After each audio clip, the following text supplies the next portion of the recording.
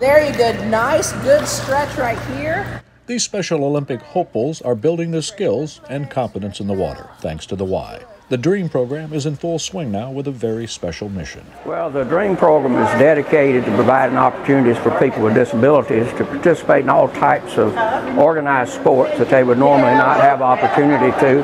But we also reach out and we do arts and crafts and music and things like that.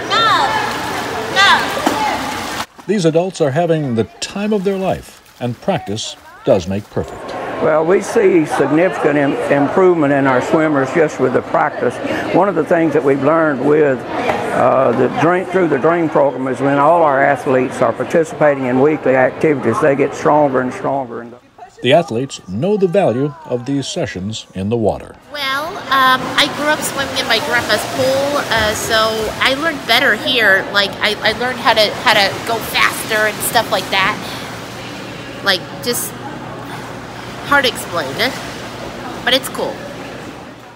The Y opening its doors to this unique program means gold, silver, and bronze medals could be just around the corner. The YMCA has given us an opportunity for our swimmers who participate in Special Olympics of Mississippi to enhance their skills and just get better and better as they prepare for the March 18 swim meet with the Special Olympics that is here, and then for Keesler over in May.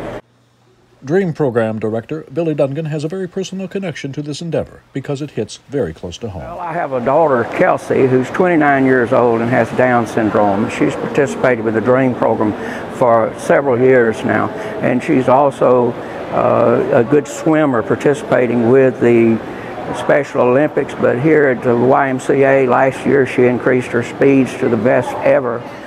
High fives and plenty of smiles for a job well done. That's today. Next week, they'll be right back at it again.